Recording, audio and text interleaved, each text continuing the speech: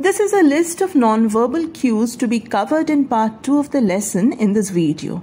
We have already covered a section of the content in part 1.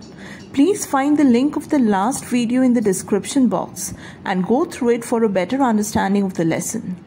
Part 2 of the lesson in this video completes the bipartite series.